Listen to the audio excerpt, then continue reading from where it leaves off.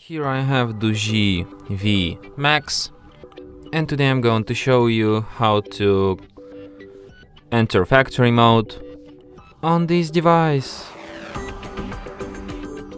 So to do this, you'll firstly have to turn your device off by holding down power key, then tap power off, and after it turns off completely, hold down combination of keys, power key plus volume down, at the same time for a couple of seconds like this, and after the screen turns on and you can see DOOGEE logo appeared, release power key and keep holding only volume down. And after that you will end up in the factory mode.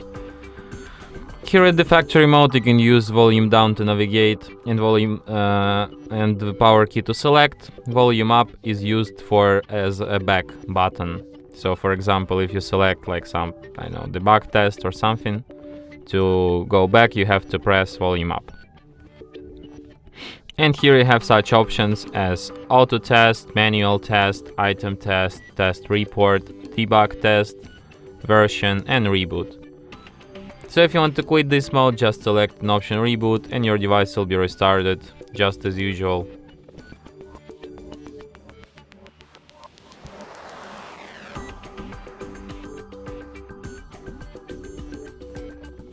And that's it. Thanks for watching. If you find this tutorial useful, don't forget to hit that like button and subscribe to our channel.